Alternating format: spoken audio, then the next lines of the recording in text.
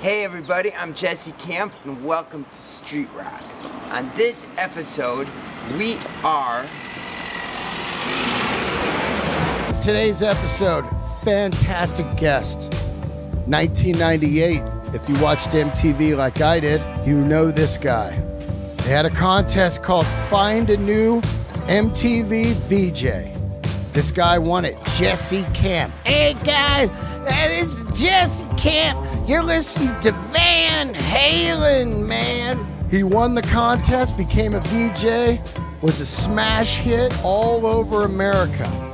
You're gonna find out what happened, how he got that gig, his childhood, everything. It was fantastic. He's above ground, he exists, he walks the streets of Hollywood, talking and rocking. Jesse Camp. We are outside of Dean Del Rey's house, so we're doing a podcast with him today. He doesn't know we're here yet. We're just gonna go up, knock on the door. Here he is! Motherfucker, you're late. I know I am. Dean, I thought we killed two birds with one stone.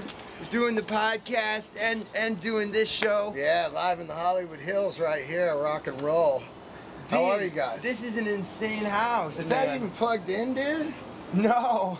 Oh, I got you. Just go there? Yeah, it's a prop mic. Yeah, man. The word is out. Word is out. Like the candles of rock. How are you guys, man? Killer. Oh, Word. It's epic to see you. Hell yeah, Thank you so much for having me. This guy, look at this guy. Let's go in. I didn't want to disappoint. No way, come on in, man. We got some shit to talk about up here. All right. Let's see what you got, talk. Check you to check. Yo, check it, check the 1, 2. Check. I think, hold on. Oh, yeah. This is, what's your chord? Black or lead chord? The black accord. No longer blackened. Okay. Just fucking. Alright, now let's see. Party. We're ready to rip. Party. Yeah. Okay. Quick check here and we'll be partying. You like to party? Yeah. What do you got? I like to party, yo. Okay. I like what's hot. Okay, there we go. Okay. Alright, here we go. Let there be talk. I got a crazy guest today. I did the live podcast a couple days ago at Laugh Factory with Jim Florentine. Yes. I see this tall, crazy dude wearing the fucking Steven Tyler style vibe. And then you start talking to me, and after about 5 minutes, I realized, wait, I know this fucking guy. And it's Jesse Camp from MTV days. That's right, man. In the flesh. Now, I'm excited as hell to see Mr. Dean Del Rey in the flesh. Here's what's weird as fuck. Two things. What were you doing there? What's weird as fuck is that you have a chimpanzee in the corner in a weird cage. Yeah. This is like amazing, Dean. This is mini Michael Jackson house, dude. Oh my God. Do you have an ape like a Bubbles type thing? I do. You see him over there, man. His name's Squirrel. He's that chimpanzee, but his name's Squirrel. How many bananas does that mofo go through a day? Yeah, see, this is exactly how I thought the interview would go. This is a crazy setup you have here. You have a whole pool in the back with live flamingos. Yeah. I swear, this is like insane. It's like Las Vegas in the Hollywood Hills. It's amazing. Dude, you're filming it. They're going to be looking at it going, there's nothing here. Actually, you can't say stuff like that because I try to get donations and then they'll think I'm shady. Oh, for the animal reserve that you have here? No, man, for the fucking show. Now let's talk a couple minutes. Yeah. What brought you down to the show? Basically, what brought me down to the show Thursday night at the Laugh Factory, where I do believe if you're lucky enough to come to Hollywood, you can catch Dean on a semi-regular basis. You play there a lot. I'm at the Comedy Store every night and the Laugh Factory about twice a week. But what brought you there? Did you know it was a rock show? Well, I'm good. I'm not gonna say good friends, but I'll put it to you this way. I love Jim Florentine. That's right. He's a great guy, right? The greatest guy. And like there's just but I'm kind of picking up that vibe from you too. Yeah. But Jim Florentine's like one of those guys that you just look at and he makes you laugh. Like just seeing his face, I'm thinking like, what is he thinking in his head? And then his weird kind of monotone got the deepest voice, right? Yeah, absolutely. No. And then, of course, you know, I mean, I was a huge Crank Yankers fan, and he did arguably the best character on that. You know, hey, it's my birthday, yay! I mean, now let's talk a little bit because you're one of those guys to me that. Out of sight, out of mind. You know I'm hard to pin down. One day I'm an MTV VJ. The next day you hear about me, you know, like opening a humongous high rise in Dubai. You know, I mean. Now wait, hold on a minute. Now, so I remember what was it, 1998, right? You enter a contest to be a VJ on MTV. At the time, VJ had some weight. You could get some BJs, you could get some chicks, right? I mean, that shit was still kind of cool. A VJ could get a BJ. Right, yeah. You know. Hey, but these days, a DJ can definitely get a BJ. A club, you mean like Skrillex guy? Yeah, for sure. I'll break... Dean, and I'm happy to do it, and I'll tell you all about my life and whole MTV period, and all my subsequent craziness and I want to talk about that because growing up, I grew up in the '80s, and where are you from originally? San Francisco Bay Area. That's right, and you do a lot of great. You actually, guys, honestly, you have a lot of great material. Oh, thank you, man. I had a friend that I was telling her about you, and then she's. That drag queen. But now I'm glad that didn't work out because I'm glad it's just you and me. But I mean, you want to bring another drag queen. I have another podcast subject for you if we could get her again. Crazy. Well, some would think you're a drag queen, right? I got your time. Well, the truth, Dean, and no one knows this, but I'll let it out here, is that I was born a hermaphrodite. Right. And so, you know, like much like Jamie Lee Curtis. Right. You know. I get it. Okay, by the way, you want to know the #1 yogurt in the in the hermaphrodite community? Yeah. It's Activia. Well, and that's all because of Jamie Lee Curtis's endorsement. Those Activia people, you know, there are a lot of hermaphrodites out there, and they're pooping regularly with that Activia. Is that right? Yeah. I don't even know what the fuck you're talking about, but let's get into some rock and roll. Yes, let's get on rock. Because in addition to all the MTV stuff, I don't know if you know this, but it's great timing because May 25th is going to be the 15th anniversary of the release of my first record that I made. No, we're jumping way too forward, though, because I don't want to get into that yet. Because here, let's get into it. 80s, I'm watching MTV. You got the VJs. You got Mark Curry. You got fucking... Ricky Rackman. Yeah, Ricky Rackman, Headbangers. But what are those other guys? They were actually like 5. Downtown Julie Brown. Adam. In the beginning, you had Martha Quinn. Yep. Nina Blackwood. J.J. Jackson. There you go. The guy with the afro. Yeah, Mark Curry. Maybe Mark Curry. And then Alan Hunter. Okay, there you go. Those are the guys. Those are the guys that started it. They launch it. It's big as fuck. 1982, first video ever. The Buggles. Radio killed the... That's right. Video killed the radio station. Yep. And then it becomes huge, obviously. And at some point, some of the VJs leave to do other stuff, and they go on. They have a contest, search for a new MTV VJ. Oh, well, we're plowing through a lot of history. Are we? Yeah.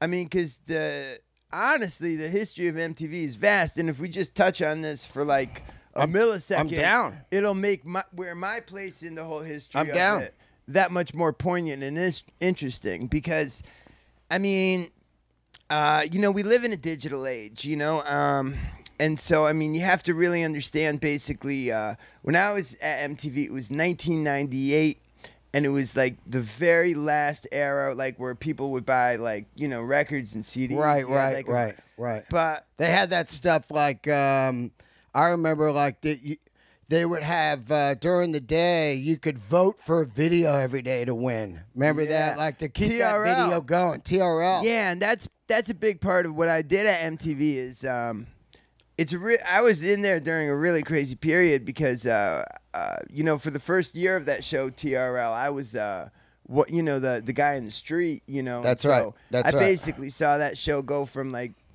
you know, it being like ghosts in Times Square, like, you know, like Times Square is a little dead around like 4:30, you know what I mean? Like, yeah, that's right. To like it being like a, you know, like 20,000 people in Times Square, like it was New Year's Eve because the Backstreet Boys are there, you know. Yeah, like, yeah. It's crazy, right? Crazy, yeah. So let's talk a little bit about it. You grew up in, I mean, and there's like you know, people say, "Oh, the guy was rich." Who cares? You created a character. I get it. In a lot. Oh, I could tell you. I'll give you 100% the facts of. Yeah, let's get into that. Of my economics, and right. This is some interesting stuff. Yeah. Now you grow up in the East Coast? I feel like I'm on a first date. It's good though. No, it's good. It's no, good. Because you got to understand the magnitude of MTV growing up. Let me explain where I'm from and geographically and my upbringings. Long story short, and I won't give out my mom's maiden name or my social security number while doing this. But basically, my name, my birth name is Josiah Holden Camp III. Right. And I grew up, I was born in Hartford, Connecticut. I grew up in Granby, Connecticut, which is like right on the... rich neighborhood. No. No? I mean, decent, though. Yeah. It's like a suburb of Hartford, but there's a big difference between being a suburb of Hartford and being like a suburb of like Greenwich or Stamford or something. Because like we were like basically like 10 minutes from like Massachusetts. Like, so it was kind of... Granby was a town that was on the cusp of like, you know, working class, but then it had like some rich people too. But my mom and dad were both teachers, and my dad was a history professor, and then my mom was like the principal of the school, of the elementary school in my town. But long story short, my mom was born and raised in the Netherlands, and then she came over to America when she was 19, and then she was like taking like and then my dad was a little bit older. He'd just started teaching at the University of Hartford, Connecticut, and then she wasn't a student of his, but they met there, and so yada yada yada. Right. Anyway, at what so time? Basically the whole MTV story with me is nuts. So like I was a good student. My parents probably brought in about like 120 grand a year back then, which would be like a you know, the upper middle class. But not like rich. Yeah, I get it. But I went to a great, you see what changed my life is I went to a great private school, like for high school. And that's the shit that people grabbed onto, right? Right. Because you created a character that you were a street kid. Yeah. And, I really became one. And the thing is, you know, I was one of those, but by the time I was doing the MTV thing, you see, I was 18, and when you're 18, you know, and you're so into a movement, you know what I mean? I was like so into the street kid kind of like vibe and aesthetic that I did like actually forget in my head, yeah. But I think what was even cooler about all that is just for that time period, you know, how much stuff I was able to get over on MTV. Basically, the thing is that they didn't do any research. No, once I won this contest, MTV put together like this half-hour special about my life. Yeah. And, you know, and the thing is yeah, I mean, it was all a head trip because they did really kind of create a character, you know, of the Jesse Cam. Did they create it or did you? Oh, I 100% created it. Because that made them think it was me. Right. If anybody is like a kind of an Andy Kaufman. That's right. I was like a real life Andy Kaufman. Well, Bobcat did character, you know, a huge comedian. Bobcat created character. Different people create characters. And as much as they want to fry you when they find out, in your mind, you're not going to get it as a regular guy. You need to pop out. You need to have something. So are you at your house going, I'm going to enter this contest and I'm going to come on as like a street kid? The thing is that when I was 18, I was like a mix of crazy confidence and see, the story really starts when I was at that private high school, which was actually such a cool school because basically it was like the high school in my town was cool, was like kind of deadbeat, but like, you know, this school was like, it was like half day students, which I was, and then half boarders. Kind of like an art kind of school, or what? Almost what like an school? art, very much an art school. I got into acting and theater there, and then basically like my senior year of high school, I had like a scholarship for an acting program at UCLA. So my mom and dad thought that I was gonna basically go there. Right. But I you know, and then at the same time, I had an older sister, Marisha, and she'd been going to NYU for like 2 years, but she dropped out, kept some tuition money without it getting back to my mom and dad somehow. So basically, like, you know, like my mom and dad, we had a Citgo gas card and a mobile gas card, and we were on our way. Basically, right after I graduated high school. Gas like, cards are the key to the city, right?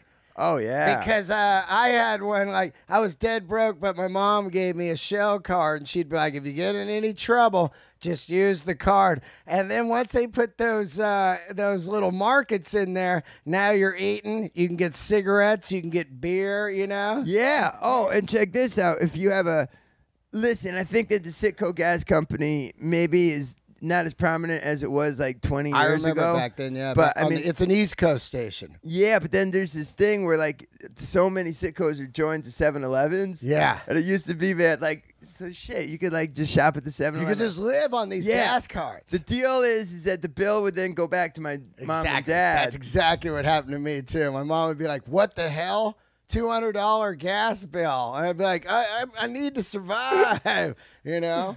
That's funny shit. Now long story short, basically, like we took off. We had the gas cards. We had money. My sister and I went on like a 9-month like road trip, and we did come out to LA, but we had crazy adventures from like Gallup, New Mexico to like Boise, Idaho. We ended up living with like a religious cult for 2 weeks, but then we had crazy. Like modern day hippies. Modern day hippies. We had a crazy adventure where it was like around Halloween, and Jane's Addiction were like reunited in this 98, and they were like playing like at the Sahara Hotel in Las Vegas. Yeah, with Navarro. With Navarro and Flea on bass. Right. And they were making this whole movie about it, and then this like guy like scouted me out for it and gave me like an acting part in that, and I did that. And so that was all even before MTV. But then basically it was like February of 1998. Yep. And like, you know, me and my sister, we had like this brown Volvo, and it was kind of on its last legs, and there was just something in us that was like, okay, we've kind of done this long enough. We really need to get back home, give our parents a break from worrying just a little. Just did the old find yourself thing. Yeah, and so then my sister was totally fried when we got back, but she had been living in New York the last 2 years, and it seemed really interesting to me. So then basically, like in March, I started like, what I would do is I would basically go into New York City, hang out there for 5 days, take the bus back on the weekends, recuperate, and do it again. Yeah. And I had some weird... Where are you hanging out at? Like the Limelight and shit like that? Are you clubbing or what's going on? No, not even clubbing, man. What are you doing? Just like fucking exploring. I was still so young that, like, you know... Are you doing drugs? You out drugging and stuff? Yeah, in my own way, but not, you know, innocent stuff. Yeah, just weed or something? Just weed, yeah. Right. Yeah. Now, you got to be like...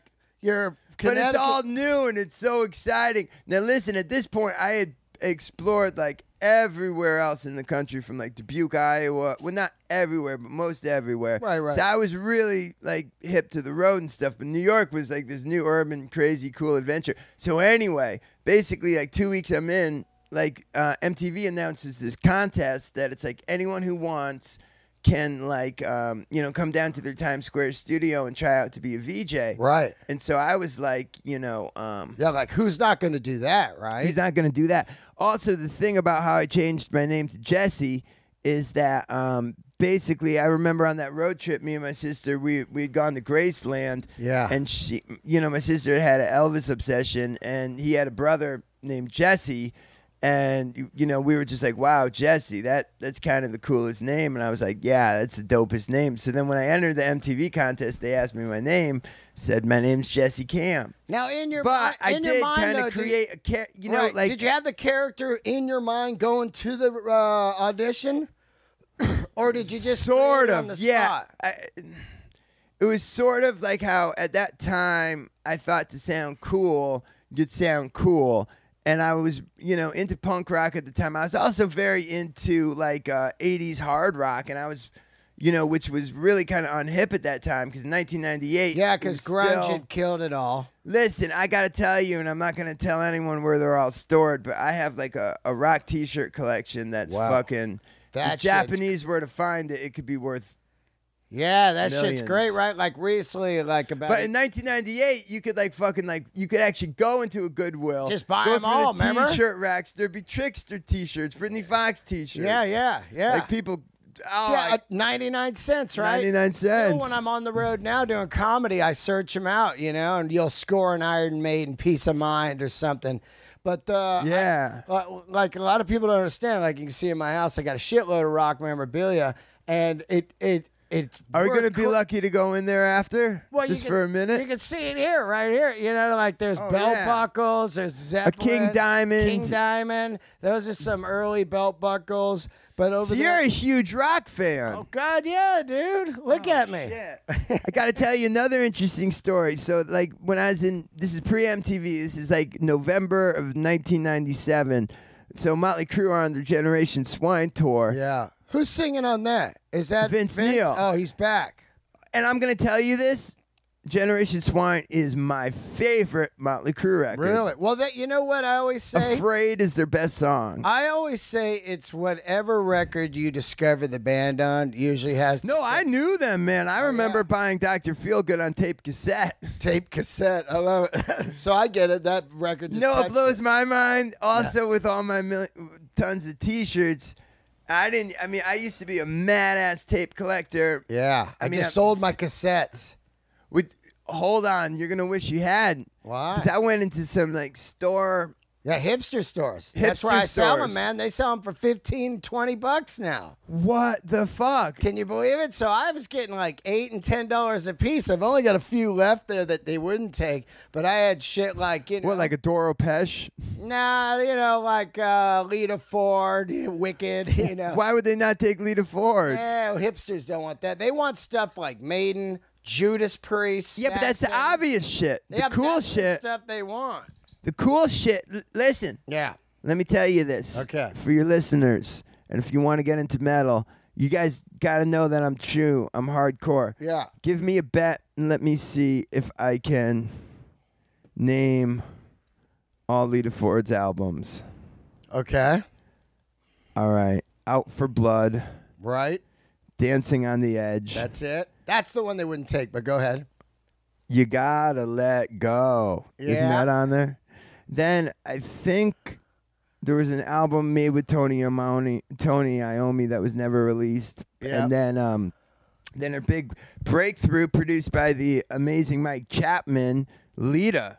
Fucking great. Yeah. And then followed up by fucking awesome record. I remember buying this on tape cassette on the same day I bought Steve Vai, Passion of Warfare. What? Yeah, Lita Ford Stiletto came out. Yeah. Which one had If I Close My Eyes Forever? That's Lita. Okay. Yeah, That's Lita. Yeah. Crazy. Oh, yeah. Close your eyes. Yeah. You've got to close your eyes for me. Close it like a palm of my hand. It's saying that for you. Like a dagger. Stick me in the heart. Put the blood through my veins. If I close my eyes forever. Will it all remain the same? Yeah, man. But then, you know what other song was on that one? What one? I went to a party last Saturday yeah. night. I didn't get laid. I got in the fight. Oh, yeah.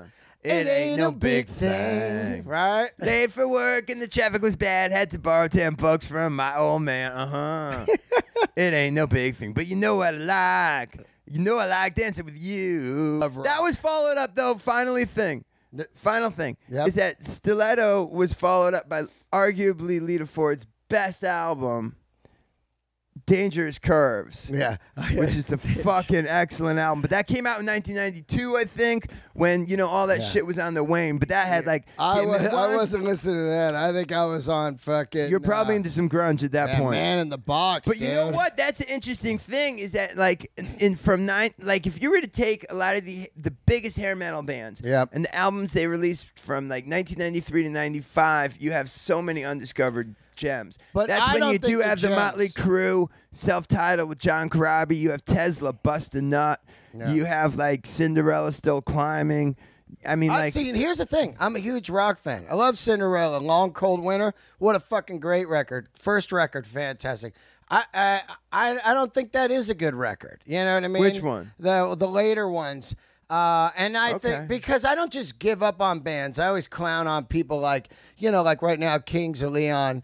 Like, how come nobody's buying Kings of Leon? They're fucking still good. You know what I mean? But people just wait. Are you talking about like that new album that's like, I take one in the temple. Yeah. I take one for you.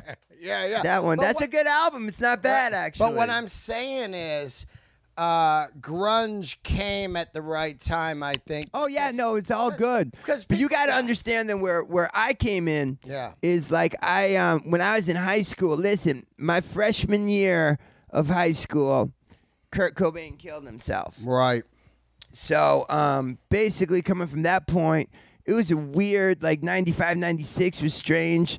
Like the Grateful Dead were huge where I was at, like the Dave Matthews stuff. Totally. I got really into Blues punk. Traveler. Yeah. And that Horde stuff, that kind of shit. Yeah, right? that was huge. That jam band shit was huge. Just Trustafarian rock. Yeah. Right? But then basically towards the end of, I mean, and then you had bands like Bush. Yeah. I remember a couple of times, see, I'm a huge comedy fan, like even like being in high school, and like when my sister was living in New York, I had the best sister ever. She would get like standby tickets to Saturday Night Live. Oh, sick. And then so like, you know, but this was like when Saturday Night Live was in that like post Chris Farley building era. Who was the like who it were was the like cast? Will Ferrell's like first. It was like Will Ferrell's like first year. Yeah, he's and great. Like, yeah, you know, I mean, like, so, but it was like the only time in SNL history when it was actually easy to get like tickets. Yeah, because the people didn't know who the people were yet. Yeah. I got you. And then later it gets red hot again and it's hard to get in. During that time period, I remember going down and seeing like Robert Downey Jr. host, I remember seeing like Bush as the musical guest. So like that was that weird period. So you go to the audition, you step up MTV, to the camera, and what do? You're just like, hey, this is Jesse Camp, man. I want to be on MTV, motherfucker. That kind of shit. Well, I was kind of like, like sly about it. You know what I mean? Like putting in like subliminal charm, because basically, like it's like what you don't say. So like, they basically like, you go in, you say your name, and then you like read a cue card, and you read like another cue card at another thing. Yep. Oh, you're gonna love this. Yeah, I am. This is another fucking twist. Ooh, this is another twist on the story that gets us back to Jim Florentine. Yeah. Don Jameson finds you here. Yeah, Don Jameson. So basically, like they're going through like the audition tapes, because basically how this contest worked is like, you know, basically. Well, like I think they ended up having something like 5,000 or 6,000 people, like actually come down and like, you know, audition, go audition, which was just like the craziest thing. And then, can you imagine it now? It'd probably be 50,000. Yeah, you know what? Here's the other thing you got to remember, and this is a big thing to like the story, is that this all happened pre-American Idol, right? Pre-The Voice, pre-America's Got Talent, pre-Kim Kardashian sucking a dick to get Kim famous. Kardashian. This is 15 years ago, pre all the reality show. So the fact that MTV was doing this was groundbreaking. In fact, MTV doesn't get the credit it deserves in reality TV, because I mean they started it really with the Real World. Right? Oh yeah. I mean that was they did. I mean that was really. And then what they did with the Osbournes was really revolutionary. That was another great thing. That's what killed. I got MTV. to be a part of. Right? It killed it, but the times killed it. I mean, no, what really killed... People weren't watching videos anymore. I get it. But also, when you're making it all reality shows, you're like, where the fuck are the videos? No, what killed the video aspect of it, quite honestly, is two things. I mean, number one, YouTube. Basically... You can watch anything your favorite video you want whenever you want. You know what I mean? But, I mean... Yeah. And then the other thing is, well, basically YouTube, but then like, Well, you got to think now. There's a station. Also, then MTV kind of splintered off. They made MTV 2. Yeah. They made all these other MTVs. So if you buy the expensive cable package, you could still watch like 24-hour video. You can, but the thing is, I think that they didn't adjust to like live by the kid, die by the kids. You know what I'm saying? If the kids are united, they'll never be divided. The kids are your audience. I understand that. That's why they had VH1 for older people. But they have that one station right now. Do you remember when VH1 was seriously like Celine Dion and Michael Bolton videos? I do. That was kind of cool. And Hall & Oates and Genesis. Yeah, right? No Invisible Touch. That. And like, you know, You're No Son of Mine. VH1 Classic came, and VH1 Classic is the shit. Was the shit when it first came out. Right. I'll tell you, I was such a crazy nut that when VH1 Classic first came out, I would buy because I was like, holy shit, they're playing every video ever made. And I realized that they had like these 8-hour cycles, and then they'd repeat it another 8 hours, like the same 8 hours, in a 24-hour thing. So I'd get like an 8-hour videotape and like record 8 hours of VH1 Classic at some point during the day, every single day. I still have like a box of like 1 million VH1 Classic videos. So you go in, and then they're skimming through the tapes, and Don Jamieson is one of the guys watching. Don Jamieson is one of the people, picking contestants. Is he working at MTV at the time? Yeah, Don. I guess Don was ambitious, and he was probably 10 years older than me. Maybe he was in his late 20s or something. He was working at he was working at MTV in production or something. And so, they saw my tape, and then a couple of people were like, "No, I don't think so." But he was like, "No, we need to have this kid." Yeah. So anyway, well, he saw a vision that I would see too, which I see like right now going on in comedy. If you have all the same stuff all the time and you bring back a different flavor, people will grab onto it. You know what I mean? Like, oh, this guy's crazy. And anything you have like, oh, he's rock, or oh, I don't like him. You have people talking, and that's what you need over a VJ. So he saw that probably. I mean, I don't know if you know this, Dean, but, Russell Brand has come out several times and said, that I'm his #1 influence. Is that right? Yeah. For real? Yeah. I've never heard that, but that's real? Absolutely. Wow. So, a lot of what I did laid the groundwork for Avril Lavigne. Wow. I mean, I was kind of like ahead of my time, just a little too early, but then there were a lot of factors too. Let's talk for 1 minute now. You look exactly like you did then. You're older, obviously, but you look rock and roll. You have the same kind of stuff. You have the exact kind of boots, skinny jeans. It's that GNR Appetite look. Exactly. I know the look. I wore it myself 100%. And I love that you still rock the look, which is cool. But when you went for the audition, was that your look, or did you fabricate it like, I'm going to go in as a rock and roll guy, like an old 80s? No. That's how you looked in New York? No, that's how I looked. Okay. Yeah. And why did you look like that? Were you into 80s rock that you missed? Or well, my look was actually, I'll tell you, I've always been thrift store junkie. Yeah. Like, that was, Yeah, I love that shit myself. Except for it all fits like shitty. It doesn't thrift fit stores now rock. and in LA, they're not what they were. No, because it's worth money now. Yeah. But I know what you're talking about. I mean, back in the day, you go in a thrift store, you get like a badass pair of sunglasses, some cowboy boots, and a fucking leather jacket that some grandfather left to his kids, and you'd roll out for $80 and you'd be rocking. Oh yeah, and like the Goodwill on Vine in particular, and then there used to be this other place.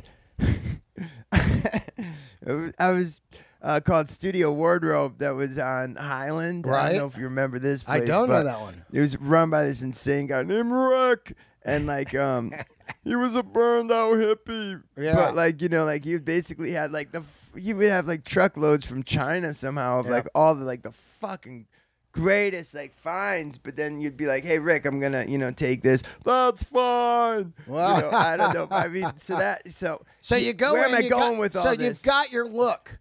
Yeah. You so, go in, I'm no, Jesse Camp, what's up? And then people... The only thing I fabricated was my voice because...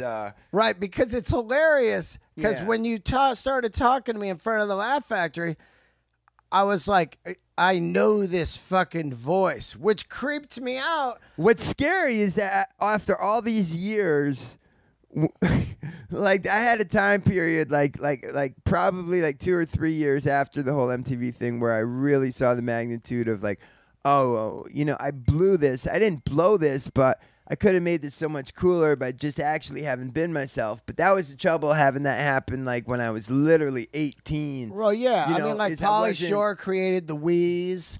People, but right. But And here's the thing is I think psychologically you do intrinsically know that it's much cooler to make it 100% from the street up, you know, than it is to kind of take a fast break. And this VJ contest was going to be my fast break. All Gotcha. along, my plan was, and my big dream, you know, coming out of high school was to form like a new Motley Crue or like a new Aerosmith. Right. And like Hanoi Rocks was the band I was obsessed with. Were you a singer before you started VJing? Like, did you try? Yeah, I did sing, but I mean, I played guitar, I played the saxophone, I played the drums. And you loved Hanoi Rocks. Loved Hanoi Rocks. That's interesting that you love Motley Crue because, you know. Right, Razzle killed, Vince Neasel drunkenly killed Razzle somewhere in Hermosa Beach or somewhere. Somewhere, but I never say he killed anyone because you know how it goes, and this is a true fact. Oh yeah, listen, I have 5 vehicular manslaughter charges pending, Right. so I understand what it's like. Well, you know? what I'm saying and I feel is, bad for the families. Whenever you drink, I'm just kidding, and in fact, the minute I made that horrendous joke, no, I have. Yeah. No. But what I'm saying is, honestly, I never drive fucked up. In the 80s, That's- when you're partying, Yeah. the other guy's partying with you. It's not. So if he had the car, he would have drove. But you know what? Can I tell you something? Again, I'm kind of sitting here like a grandpa because I'm thinking about how beautiful the times are now. Yeah. I mean, there's a lot that I miss about how simple times were like in the 80s, but then, I mean, it's amazing now in 2014. I believe that too. Vince Neil could have just gotten on his iPhone and called himself an Uber. Yeah, right. Yeah. I believe. A life could have been saved. Yeah. Maybe this Uber thing, you know, finally taking over the monopolization of like old school taxi cabs is a really healthy thing, you know. I mean, think the Uber guy is going to end up killing people. These cocksuckers, man, on Sunset. if you got a new bit about Uber, this is edgy and this is a good bit to develop. Well, here's the fucking thing, man. Those guys just park on Sunset. They get a text and they don't even look, and they just fucking U-turn on Sunset, and you know, and I'm coming down Sunset on my motorcycle. I was like, whoa, what the fuck, dude? They don't even care. I got to get that ride before someone gives me a bad review. So those guys are going to kill people. I'll tell you an interesting thing. See, this is what's great about a podcast. We could tell all kinds of... We'll get... we have our main narrative, which is my life We've got story. our main thread. Our main Our thread. main thread is But Jesse. it's okay. Fuck yeah. All Which, those, by like- the way, I got to tell the audience, you definitely came over stoned because when I opened the door, you just smell like weed, right? So that's cool. I don't smoke weed, but you're still rocking the weed, which is nice.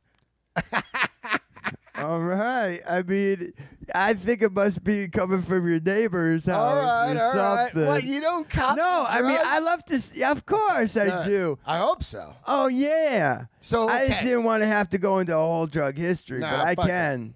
Let's get into this now. So Yeah. they're voting for you now. Jim or Don Jameson says Don you gotta get this guy. Yeah, so basically they narrow it from like 5,000 people to 10. 10. And so basically this is between a Monday and a Wednesday. And then like That's as long as the vote's going? that's how long it takes they have auditions I think on Monday and Tuesday, and then on Wednesday like the final 10 are revealed. I gotcha. So they had to go through like a lot of tapes Wow. and a lot of shit. But then basically, so then I had the number. This is pre-cell phones. I had the number of like my sister's roommate from college, and so like I gave that as my contact number, and so then I called from a payphone just to see. She was like, "Oh, you got to come over here right now." MTV just called and said like, you know, you're one of the 10 finalists. Wow. So like, she put me in a cab, sent me to Times Square. I jump out there. it's like 3 o'clock. I go through the line. I'm like, hi, I'm, you know, blah, blah, blah. They said to come. They're like, oh, yes, come with me. Now you're doing the voice now. No, I'm not doing the voice. Or am I? Okay. No, I'm saying when you're there. Now, in your mind, you go, wait, I got to get this voice? No, because that was so psychologically crazy because, like, I lived that character. I became that character. I mean, I really took an Alice Cooper type trip with that character. Now, what made you want to do a voice, though, is what I'm saying. Why not be just you right here, Jesse, because you're already Because I hadn't figured out who I was at that point. Gotcha. Yeah. You're just nervous. You want to create a character to hide behind. I get it. That, but also that it was basically like, that's kind of what I did to win the contest. Right. And now you're locked in. Well, you know, all I was thinking going into the contest is let me kind of like do this character and let me kind of, you know, I was purposely stupid in a way that I knew would get laughs. Right. You know what I mean? I get it. And when I saw how successful this was going, you know, I'm like, okay, shit, this is my way in. I can tell you, like, the day after the contest was life-changing. I remember taking, like, the PATH train. My sister came down to, like, see me. By this point, MTV had put me up in a hotel, and so, yeah, I mean, it was a whirlwind. It was from, like, nothing to everything, like, overnight. Who had basically, he had managed Run DMC in the beginning, and he had managed, like, Ed Lover and Dr. Dre and Michael Monroe from Hanoi Rocks. And, like, some random things. And so then basically he was my manager. This guy was also kind of actually, like, instrumental in keeping me at MTV because there were a number of times. You see, I mean, my character got really big. This is really kind of what happened is, like, my character got really big at MTV, but it was also based on kind of like this, you know, danger kind of persona, you know what I mean, that you didn't know what you were going to do. And there were a couple of times on TRL, which was like a live broadcast, where I did a couple crazy things. Right, because you're which didn't seem that crazy to me, but like spitting a piece of gum out or things like that. Like your character's crazy, so you have to do some crazy stuff. You can't be safe and fake, right? So you got to push a couple buttons, then you're getting in trouble. Yeah. At the same time, you got to understand, like, I'm an 18-year-old with, like, the keys to the city. Yeah. So, like, I'm, like, partying my ass off, you know, and... Are you getting money? Well, here's the thing is that... I mean, I don't really want to get into finances, but, you know, I'm actually really, I'm very good financially now, you know, in a place where I can kind of just live my life and I don't have to worry. Yeah. You know, but basically, you know, that's from, like, my hard work the last, like, you know, bunch of years. But I was going to say that basically, like, where I made, like, the majority of my money from that time period wasn't really from MTV, but it was from a publishing deal that I signed with a record deal. Oh, record deal, yeah. So you got a publishing advance on the songs. Yeah. Did you sell your publishing? I think we went, like, 50-50. Right. With a bunch of you know, basically on that album. I mean, that album's a great album. I mean, and we had a signed to Hollywood Records, which was Disney's label. They had the Scream. Who signed you? Rachel Matthews? No, Rob Cavallo. Rob Cavallo. There you go. Huge A&R guy. Huge A&R guy. His dad, Bob Cavallo, signed Prince and was Prince's manager forever. And basically, it was a really interesting time at Hollywood Records. They had, like you said, they had the Scream, and basically since the mid-'90s, they were trying to make a name and get, like, a breakthrough act. And in 1998, Rob Cavallo took over, so it was perfect time. We basically met with 2 record labels based from I did a 2-song. Basically, Charlie Stetler, the manager, knew a guy, Rick Browdy, and he had produced, like, Poison's first record and Faster Pussycat and stuff, and Ted Nugent. And so he put together, like, this band, which was Cher from the band Vixen. Yep. Joe and Bam from a band Dogs D'Amour, and then this other guy who's amazing, Alex Kane from this band Life, Sex, and Death. I know Alex Kane. He played in my band, dude, for 6 months. That's insane. Alex Kane. Dude, I can't believe it. So Alex Kane never brought me up. Dude, no, here's the thing. This was before the 98. This is, and Mike Varney goes, hey, this kid from Chicago's pretty good. Check him out. He had a beard. He looked like Ted Nugent. He flew out. We picked him up at the airport. His beard was gone, and we were like, whoa, this guy's scary looking. And he had some, like, number 805 or something tattooed on his face. And He played with us for about, I don't know, 6 months, and then he played a few weeks and then went home, and we said, yeah, we'll get it going, and then he came back out, and it didn't work out, but anyway. Wait, why didn't it work out? Because I know this guy. Yeah, he's an amazing player, but the thing was, all the time, but we were more of a GNR kind of band, and he was a heavy Cheap Trick guy, which was like what LSD was. And also later, my drummer played with Alex, this guy Eddie Reuter, and they played together and had a band. And Eddie also played in LSD. So fast forward a couple years later. Alex's band gets this deal, and we go to Concrete Convention over at the Burbank Airport. Those must have been amazing. Yeah. I remember and that. There he is, Foundation's some fucking forum, shit ass stole my money. You know, some fucking shit ass stole my money. And here it is, this homeless guy, which he created a character, which is a lot like you creating a character. And his character fucking backfired though, because he had to be stinky and homeless and everything all the time. But he was mind-boggling to see the guy sing his moves. He looked like, basically, Elvis Costello. You know what? If he lived in a garbage can. The thing you got to understand is that the character and me were really. There was okay. I'll tell you everything so you know. The only thing about like me on MTV that was a character was the voice. You said was the voice and the personality. Right. Which I guess is a lot, but you know, like that's the character. Yeah, right? But the way I dressed is how I would have dressed, because that's always like how I thought I was cool. Here's the thing: no one but me came up with the clothing that I wear now, or the clothing. Well, listen, if I'm acting in something or whatever, no, then that's something different. But like when I'm on the street, but basically, I mean, like you know, like. Carson would be like, you know, basically, when I was a VJ, the lineup of people were Carson Daly, Matt Pinfield. Oh, yeah. Matt Pinfield, Kurt Loder. 20 minutes. Kurt Loder, and John Norris. Mm-hmm.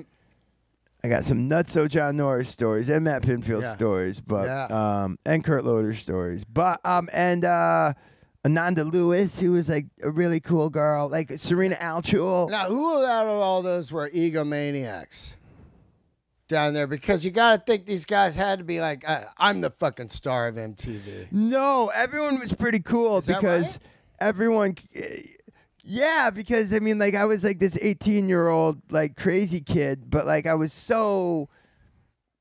It was clear that I was good natured. You know what I mean? I mean, I don't know. I think.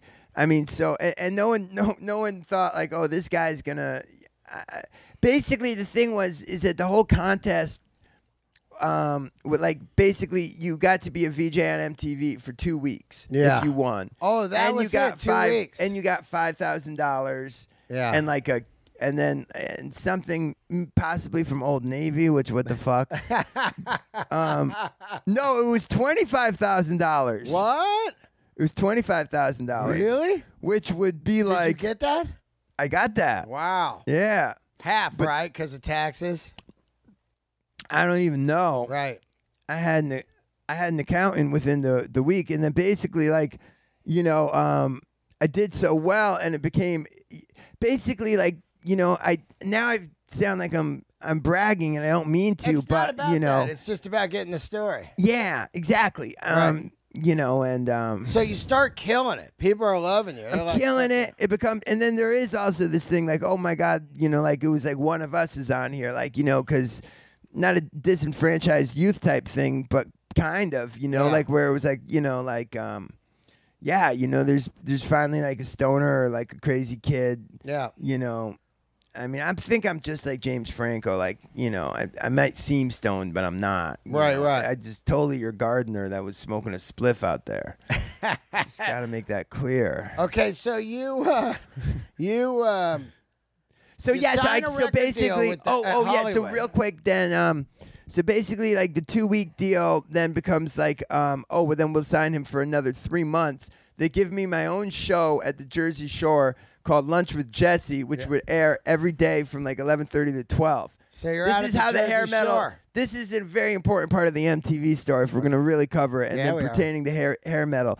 So basically, like MTV this is actually like when MTV would play videos for half the day, and like all their stuff would be coming from like one central studio.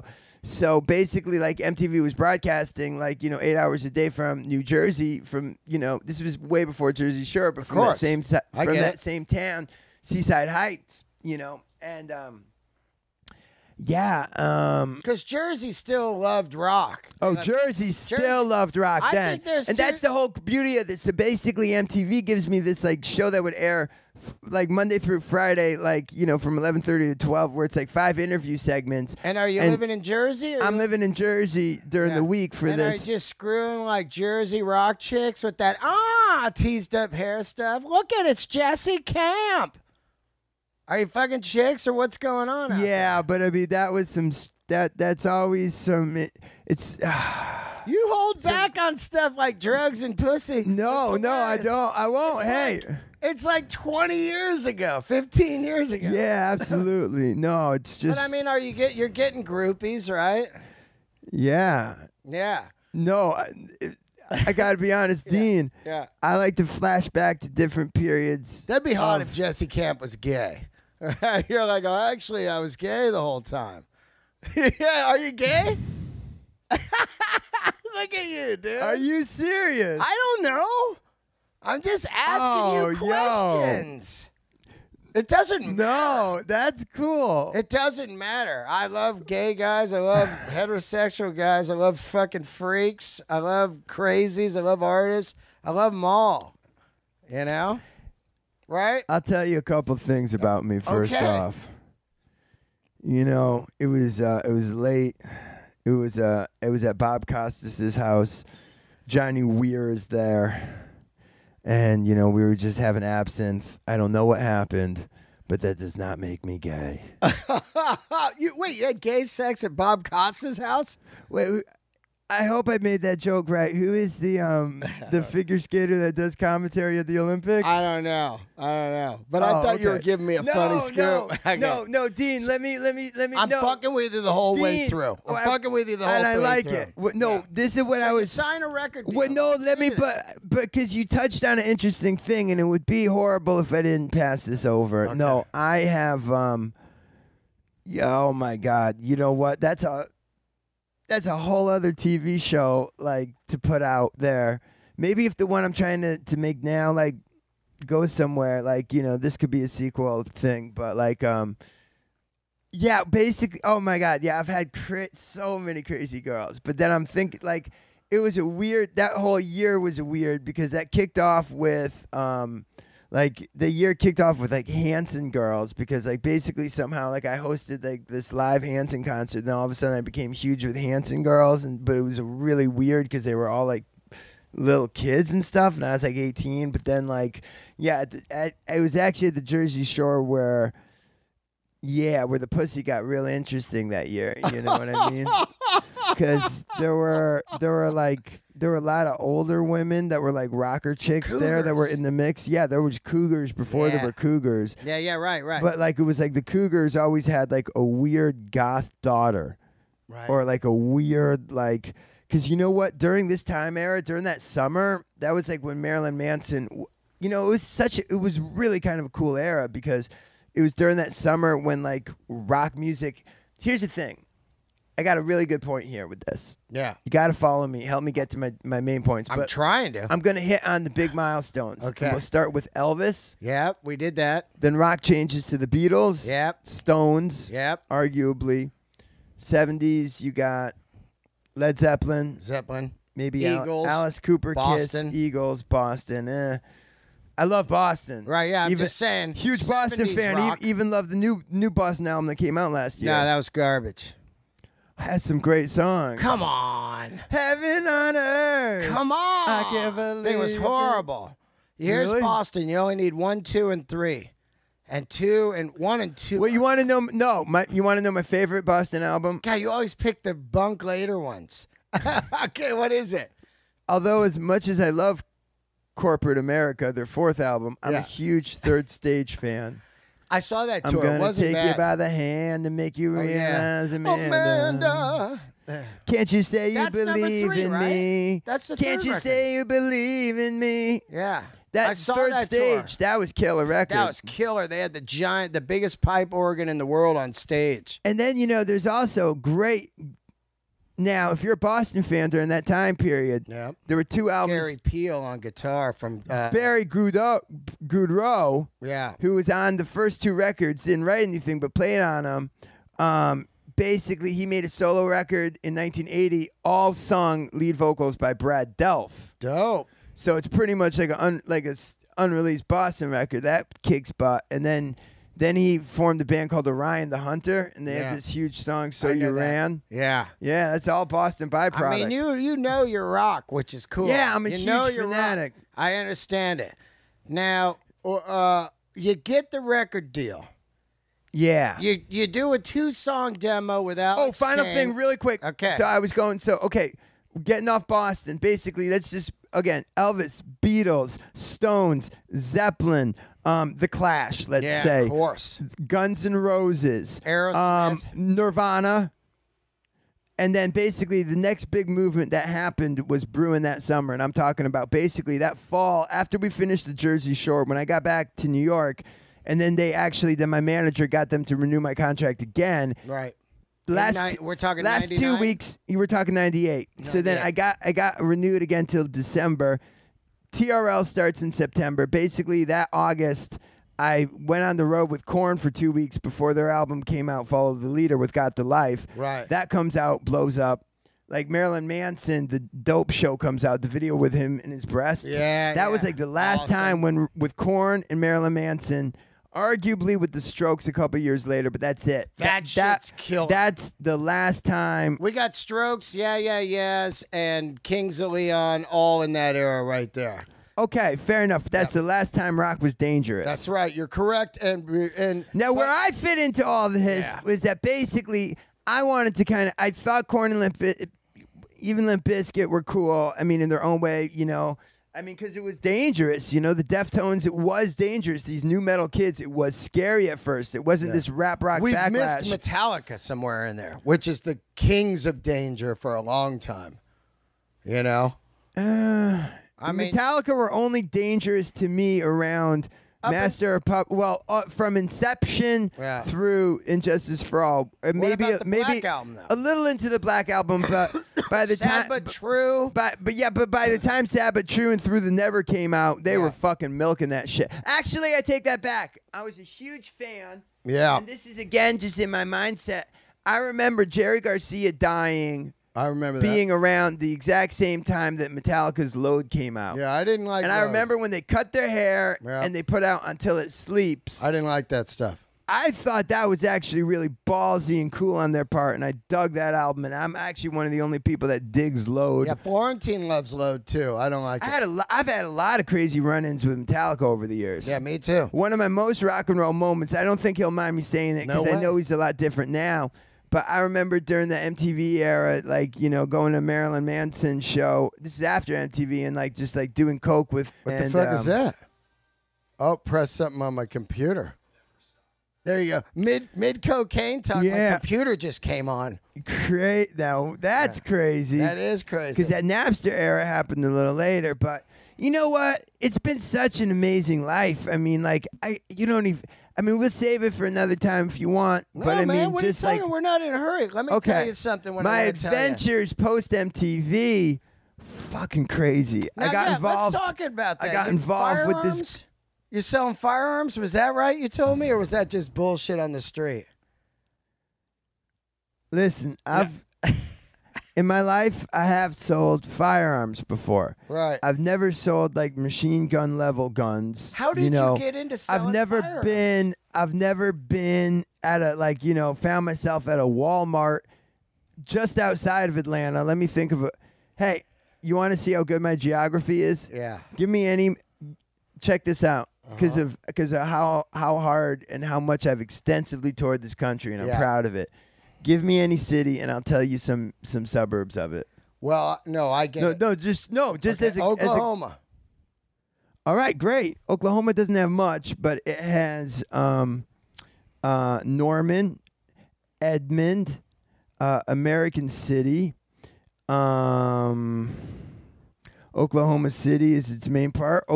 And then I'll tell you, really interesting thing about Oklahoma City, actually.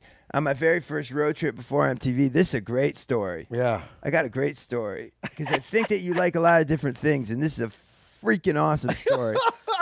So anyway. You got to be the hardest interview I've ever done, trying to wrangle you. You have worse ADD than me. I love it.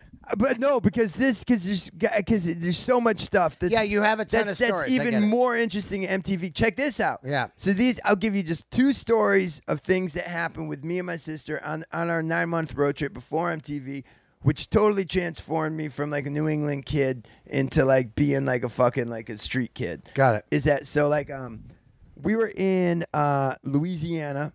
We had left New Orleans. We had left Baton Rouge. I believe that we were kind of like between Baton Rouge and Lafayette. Yeah. And like, so we were kids and we were basically, would sleep in our car, you know what I mean, at night.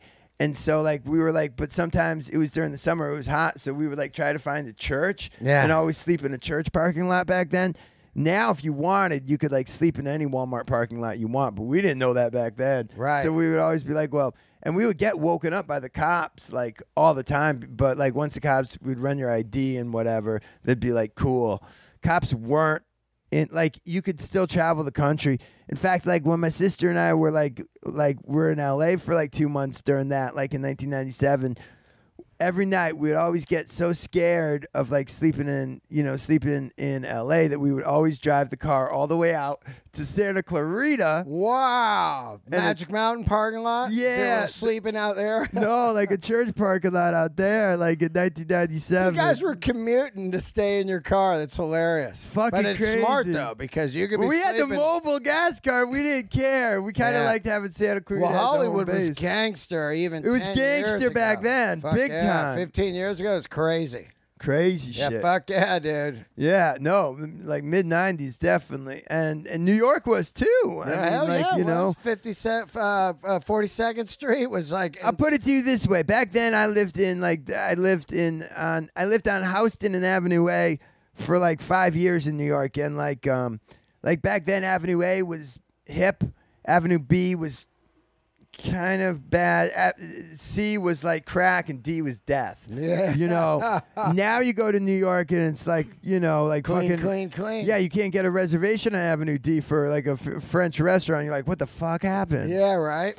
But getting back to oh shit. Oh yeah, so really quick, 2 great stories. So basically we're in Louisiana, so we're sleeping in this backwoods town. And like some guy like wakes us up kind of like in the middle of the night, and he's like, "Why are you guys sleeping on there?" And we're like, we were just crashing here for the night." He's like, "I live at the house right next door. You can crash at my house." And we were like, "Okay," even though it was like kind of could be a serial killer. Anyway, so like my sister and I, then we have to talk with him for an hour. I think he was like on some kind of speed. We didn't know that at the time. We were so naive. But then he eventually conked out. We conked out. Like on these couches, and then but then I had to go to the bathroom in the middle of the night. I wake up, I open the door, I think it's a bathroom, I feel for a light, there's a light switch, turn it on. What do I see in the closet? A Ku Klux Klan outfit. No. Really? Right here. Is that basically, we're crazy. We were obsessed with that movie, Silkwood, starring Meryl Streep and Cher and Kurt Russell, I think, in the 70s. You know what it's about? Nope. Silkwood? I don't. Okay, long story short, basically, Karen Silkwood works at a power plant in Crescent, Oklahoma, and this is a real true story.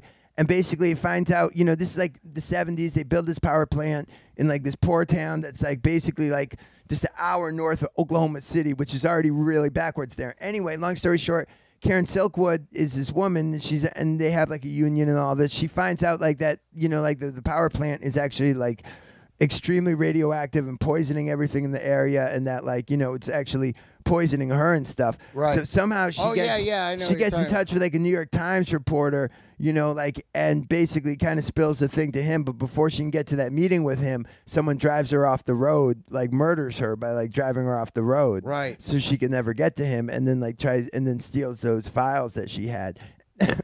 That's a true story. Right. So I remember, so we were like in Oklahoma City, which was like the weirdest. And Oklahoma City still is, to me, the weirdest city maybe in America, because it's such a weird, like it's stuck in the 70s type place. Weird Back shit. then, oh my God, like Oklahoma City, I remember it had this one record store in it. This is because I remember seeing Oklahoma City for the first time. Oklahoma had this like record store, but don't put Hemet on that list. That's not fair anymore. But you know, and shout outs to Beaumont.